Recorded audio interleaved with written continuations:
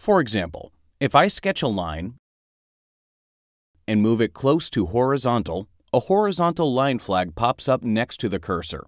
Close to vertical, a vertical line flag pops up.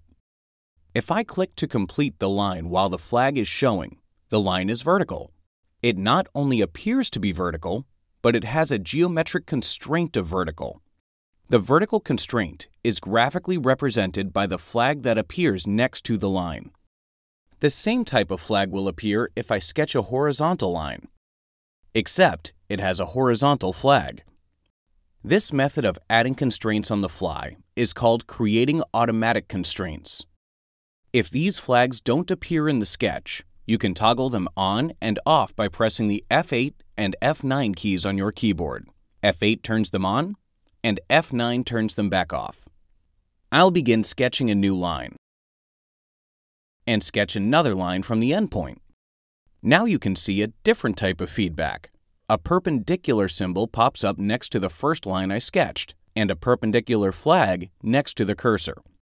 I'll click to create the line while these symbols are showing, and a perpendicular constraint is added. Here, again, you can see the associated flag type appears in the sketch next to the intersection point of the two perpendicular lines. Geometric constraints are a way for you to control the behavior of the geometry. For instance, if I click and drag the vertical line I sketched earlier, no matter where I drag the cursor, the line always remains vertical. When I click and drag either of the perpendicular lines, you can see the perpendicular constraint is maintained. Let's take a look at a few other automatic constraints.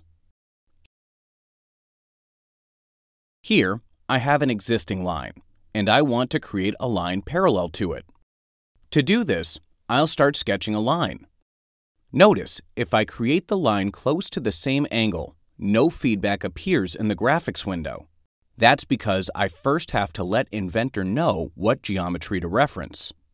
So, I'll move the cursor towards the existing line and pull away. Now, when the line gets close to the same angle, Inventor recognizes that the line I'm sketching should be parallel to the other line. The appropriate flags appear next to the cursor, so I'll click to finish the line. Watch as I click and drag the line. No matter how I change the geometry, both lines stay parallel to each other. If you have a circle, you can create a line tangent to it using automatic constraints. I'll create a line. Click the circle to place the first point, and as I drag the cursor close to tangent, you can see the tangent symbol appears. I'll click to finish the line, and since the constraint was added automatically, I can click and drag the endpoint of the line, and it always stays tangent with the circle.